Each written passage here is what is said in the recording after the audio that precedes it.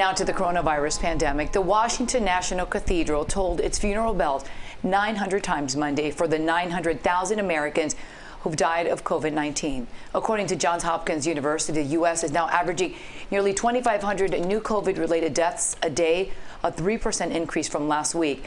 And although new infections are on the decline, Florida's numbers are still holding steady, rarely seeing under 15,000 cases a day since mid-December. But there's some good news. CBS 4's Brooke Shafer is live at Jackson Memorial Hospital with more. Brooke, good morning.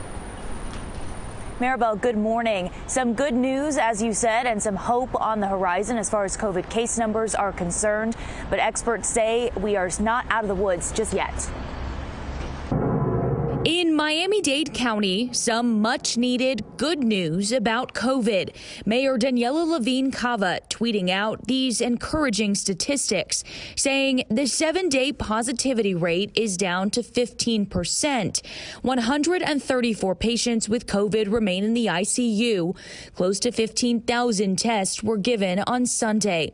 A noticeably less alarming tone than what the mayor had to say during the height of the Omicron wave. We have seen this Omicron variant rapidly spreading like wildfire. The CDC also weighing in, saying COVID-related hospitalizations nationwide are down 15% from a week ago, with new infections plummeting too.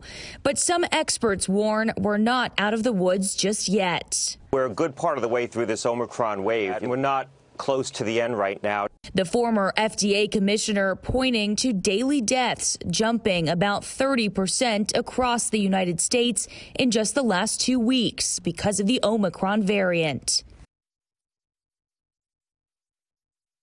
And as we have seen throughout the pandemic, the majority of people who are going into hospitals with COVID-19 are unvaccinated. I'm live in Miami. Brooke Shafer, CBS 4 this morning.